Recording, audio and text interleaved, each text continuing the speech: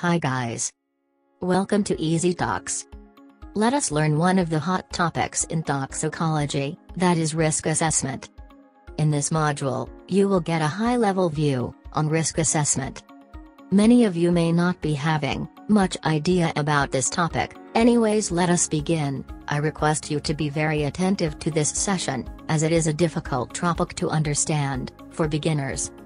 Risk assessment is the systematic, scientific evaluation of potential adverse health effects resulting from human exposures to hazardous agents or situations.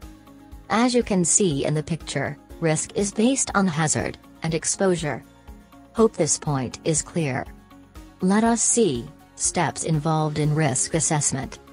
Step 1: Hazard identification.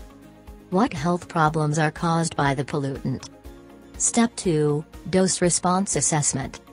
What are the health problems at different exposures? Step 3: Exposure assessment. How much of the pollutant are people exposed to during a specific time period? How many people are exposed? Step 4: Risk characterization. What is the extra risk of health problems in the exposed population? Let us learn. Hazard identification examines whether a stressor has the potential to cause harm to humans and/or ecological systems, and if so, under what circumstances. Hope all are aware of the thalidomide disaster, and for your easy understanding, different hazard categories are shown in the picture. Let us learn. Dose-response assessment examines the numerical relationship between exposure and effects. Toxicology studies are conducted also to find the dose-response assessment, NOAEL or LOAEL. To learn more about NOAEL or LOAEL, please go through Module 7 of General Toxicology series.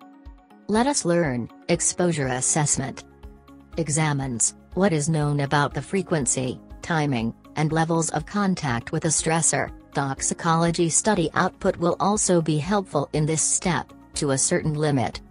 Let us learn. Risk characterization examines how well the data support conclusions about the nature and extent of the risk from exposure to environmental stressors.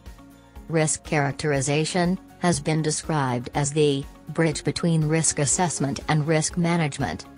Parts of risk characterization includes: to characterize potential for adverse health effects to occur, evaluate uncertainty, summarize risk information. Now, I hope all of you have idea about hazard identification, exposure assessment, toxicity assessment, and risk characterization. Stay tuned for further risk assessment modules. In the upcoming modules, we will discuss about PDE, that is permitted daily exposure; ADE, that is allowable daily exposure; OEL, that is occupational exposure limit; DNEL, that is derived no effect level; OEV, that is occupational exposure values; OEB, that is occupational exposure bands, and related topics. Thank you for watching this video.